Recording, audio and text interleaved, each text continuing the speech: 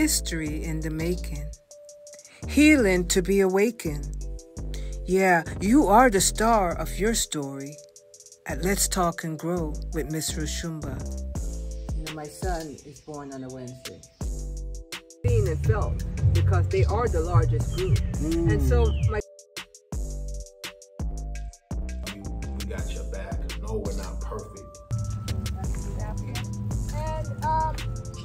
So now you know it's time to grow at Let's Talk and Grow with Miss Roshumba. Let the healing begin. Okay, audience, we're back to the part 4 of Let's Talk and Grow with Miss Roshumba. Talking to Miss Jeleana. I am happy to be here. It is such a privilege to be able to tell the truth of your life as you see it. May not be in agreement with everyone, but it's my life. That's right.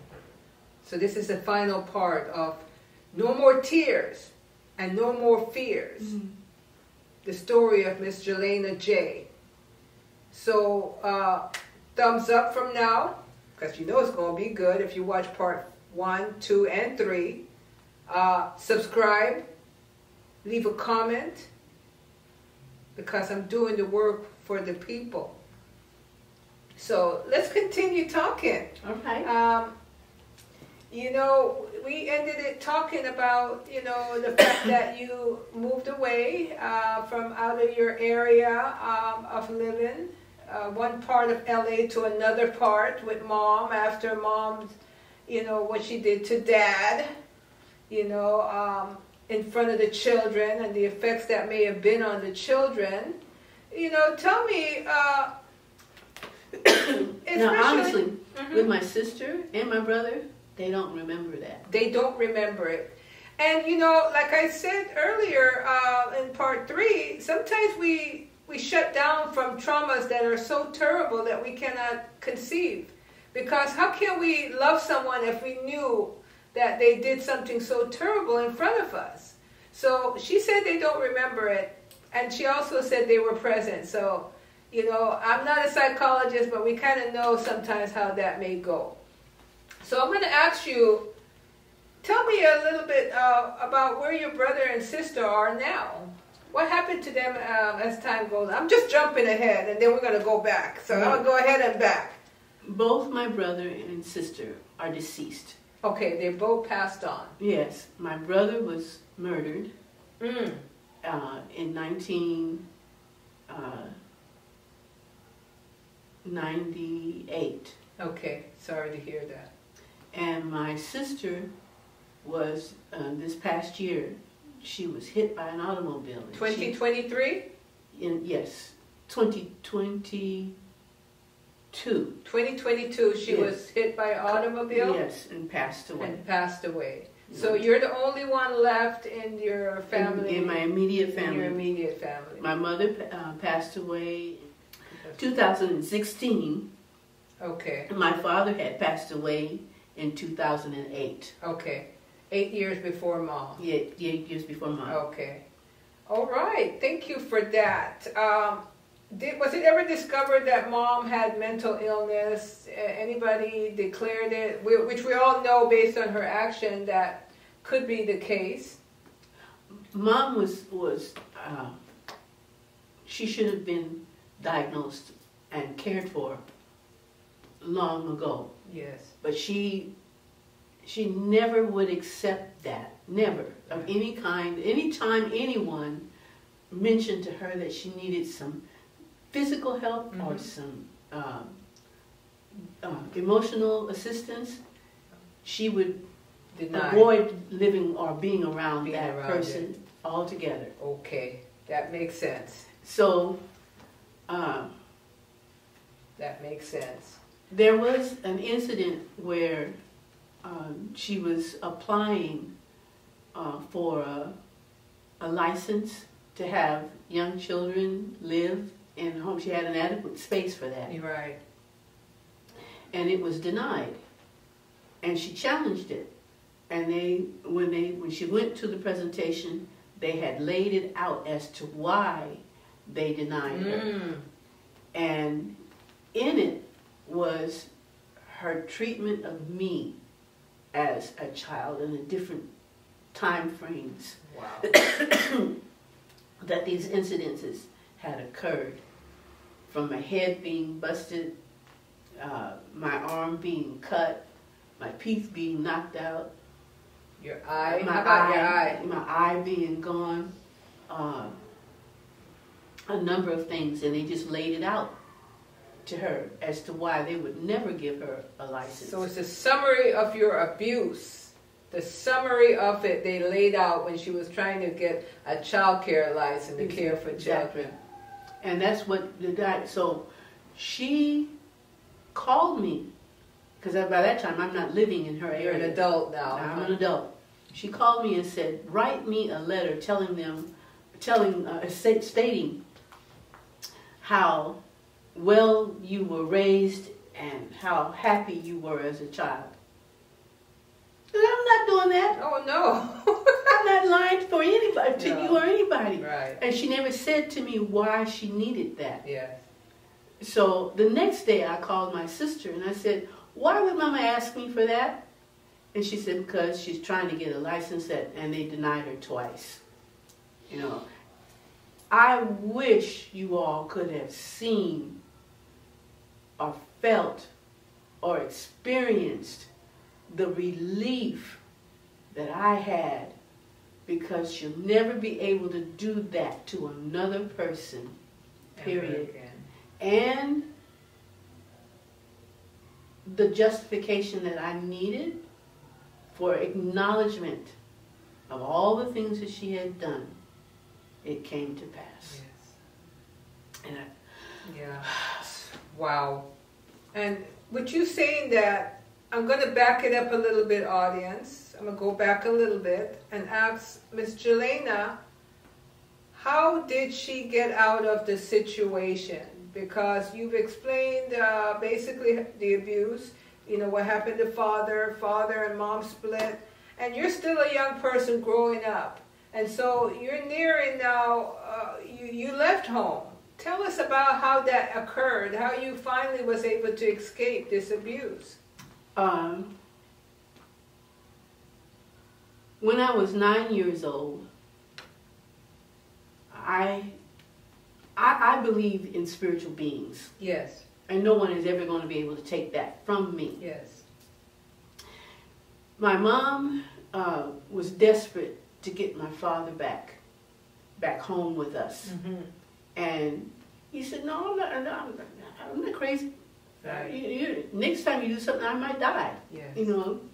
So she sought all kinds of methodologies to get him to come back home, Mm-hmm. or be influential in getting him back home. And one of them was to visit a medium. Okay. My grandmother begged her not to do that. Okay. She said, when you do something like that, you're committing your soul eternally. Right. There is no comeback Right. from that. Right. You know, she wouldn't listen, which she never did anyway. And she did it. And when she found out that there was a change in her and she was frightened of that change, she ran to 4 or 5 different individual religions to see if she could get a relief from that. Now, mind you, she was born and raised a Catholic, Mm-hmm. and they have enough of that kind of thing going on with them that many people don't know about. Right. Right. Anyway, she finally settled on joining the Seventh-day Adventist Church. Okay. And I had been raised and prompted by my grandmother to be a Catholic, and it really upset me. And I was really upset. We were sitting at the kitchen table when she made the decision that we were going to change religions, and of course we were going to go along with what she wanted. I saw my angel. You saw your angel I saw my angel. in the room. In the room. He was standing behind her and spoke directly to me. He said, you're going to go through a lot of different trials until I come and get you. And you'll be able to leave when I come and get you. That happened, I was 9 at that time. That happened when I was 18.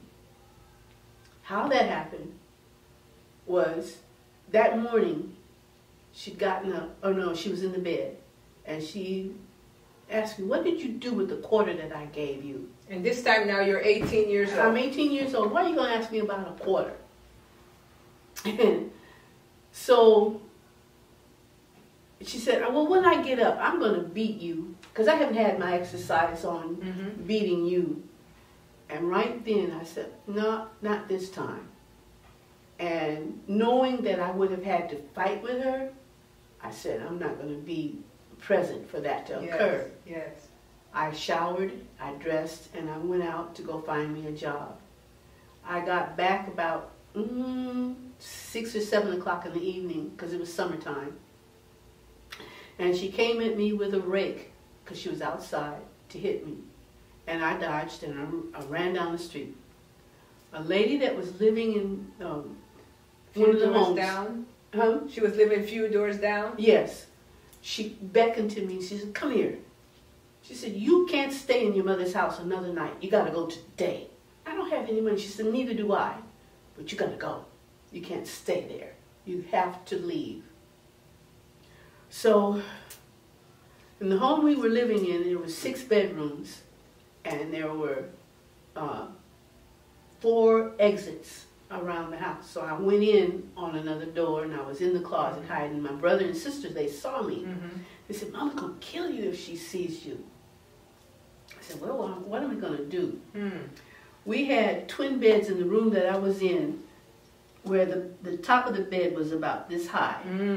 I crawled up under that, and I stayed there that whole night, slept. My mom got up the next day.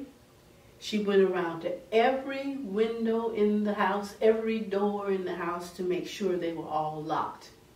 She didn't know I was in the house already. When I knew she had gone, I came out. I packed my suitcase. I said, well, what am I going to do? How am I going to manage this? And that angel that had spoken to me when I was 9, he said, I told you, when I was ready, I'd come and get you. And it's time for you to go. I wrote a check, because they were checking it out in my name. Went to the bank, cashed it, came back, called the house 4 or 5 times to make sure she wasn't there, got a cab, went and got my suitcase, came out, got on the bus, and went to San Francisco. Gone. And I've never gone back. And you've never gone back, and you were 18. I was 18. And the angel came for you. Yes. And guided you. He did. I went, the bus got to San Francisco at 5 in the morning. I went, found a newspaper, I asked directions, and I went to the employment office, and I told the lady, I need a job today. I can do anything that needs to be done. I can clean house, whatever. But I got to have a job today, because I'm not walking these streets. Look at that. You know. And so... And that is the beginning of a new life for me. A beginning of a new life, an ending of a traumatic life, but you learned so much from it. Yes. And tell me, did happiness ever come your way? Did you ever... Look at me. Well, yeah, thank you. Thank you. Thank you. You know what, audience? She is very happy and glowing, as you can see her. And and not only just seeing her, the fact that she could tell it so freely speaks of how well and healed she is. And we give thanks to the universe for that. We give thanks to the Almighty for that. And the spiritual energies that protected her. We give thanks for that. Because, you know, there's so many in our lives that have, you know, you see them on the streets now. You know, you see them unhoused. You know, a lot of them are in the graveyard, you know. So we thank God that she made it through. You see, because these are the few of the generational traumas that has arisen out of the tragic years of our enslavements in the diaspora as a whole, and America in particular. The 246 years of shackled slavery left painful, unspeakable suffering that finds its way to seeping into the future generations' lives. I would imagine that this could be such a story until she arrested it and directed it based on her internal belief and faith. It's been only 159 years since our emancipation from slavery in North America.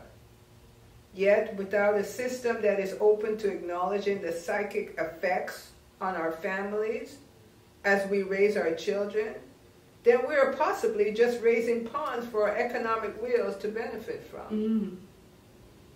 And so today's the conversation I'm having with Miss Jeleana is my part of doing, contributing to making a change. The banner here says, "History must restore what slavery took away. For it is the social damage of the slavery that the present generation must repair and offset." And although my sister said that her grandmother, her matriarchal grandmother, was kind of from a different Guadeloupe to France, you know, you could see when they came to the Americas the effects of what was going on during those years, how it played a part. So I want to give you the last words to basically, you know, surmise in any way you want, you know, what you feel and what you want the audience to know at this point in your life. To be where I am right now, emotionally, I've had what I consider real mothers in my life that didn't come about until after I had left. And real mothers in your life. Real mothers in my life. Okay. And I mean that, you know. Yes. They spoke honestly. Yes. And they spoke correctly to me. Now, I will say something about the fact that we need to learn how to be a wife, how to have a husband, how to raise our children. I was never blessed to have a child, and in one respect, it may be that was a good thing. Yes. You know, I've been married twice. My first husband, he didn't understand, if you put your hands on me, I'm going to fight. And I might end up hurting you and going to jail behind that. No more. No more. No more. And when he hit me, that was it. The last time we ever stayed together. My second husband, he was a deceiver. He had 2 children already, and he never told me about them. Okay.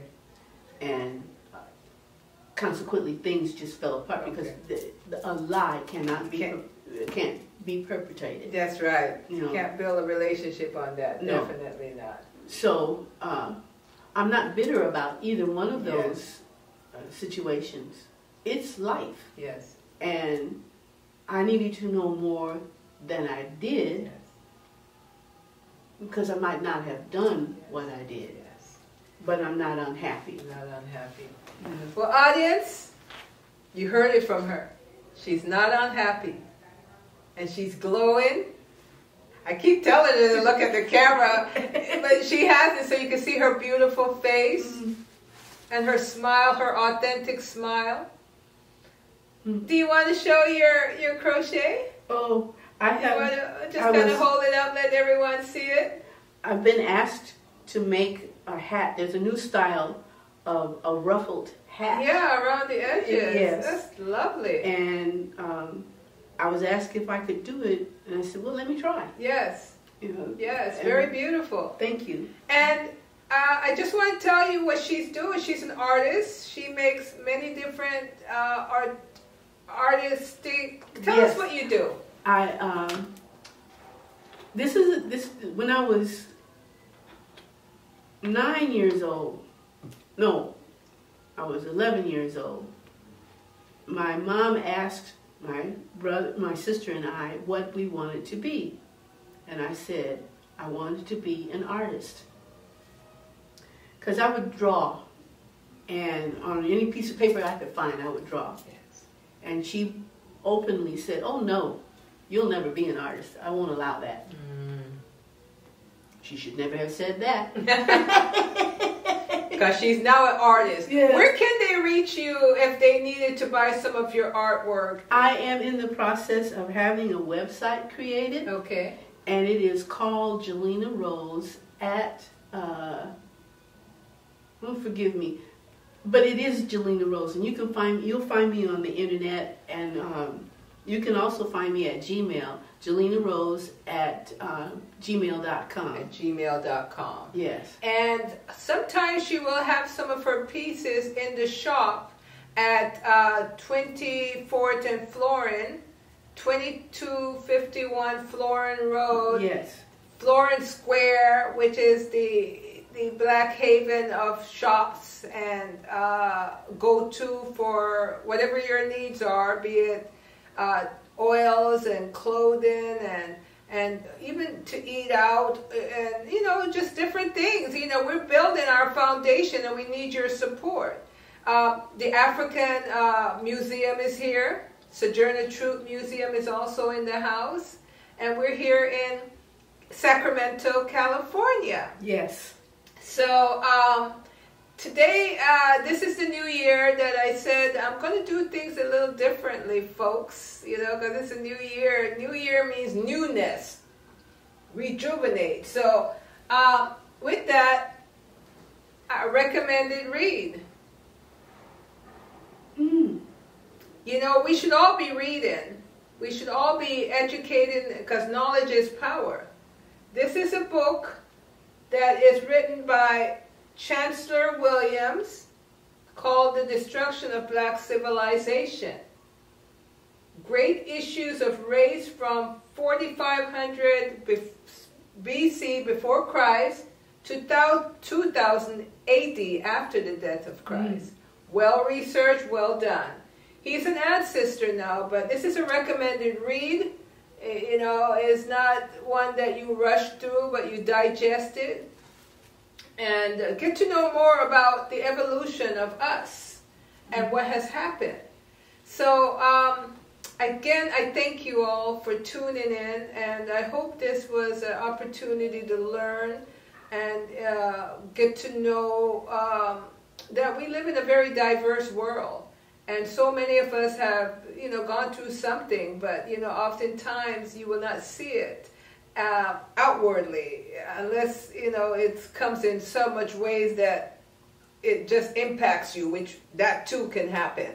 When you think of, in my time, I've seen a lot of homeless, and even I come from a family where mental illness was in my home. My mom had mental illness, but it didn't show up in that way. But mental illness has a way of changing and hiding and metaphors. Shaping you in ways that you don't want to. Don't want to. And what's interesting is someone that has mental illness could strategize in ways that you would think they're very clever. How can they do this and, be crazy? But they're very clever to support that egg of brokenness. So, they know that they have an issue, but they don't want to bring it to the forefront because they feel confinement is coming as a result of the issue that they have. Confinement, like being taken to a mental institution. And all of their personal liberties being taken from them. And it's a big fear.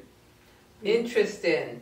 That is interesting because I guess there's different degrees of mental illness. Yes. One's where you actually know that you are crazy, but you could play it off very well, and I would say she had a lot of reasons to have had so much pain because of her beginning. Yes. So as my sister spoke about her mother, we know she loved her mother.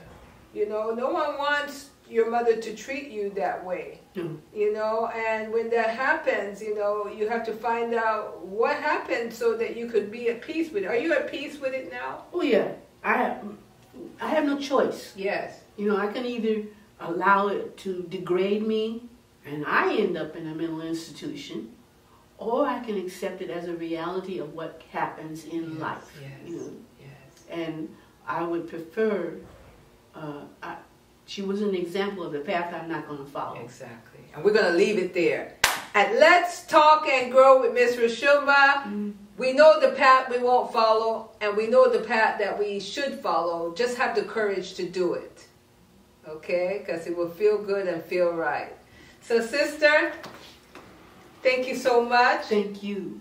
And audience, tune in to the next episode of Let's Talk and Grow with Miss Roshumba. Ashe o. Amen. Ashe. So now you know it's time to grow at Let's Talk and Grow with Miss Roshumba. Let the healing begin.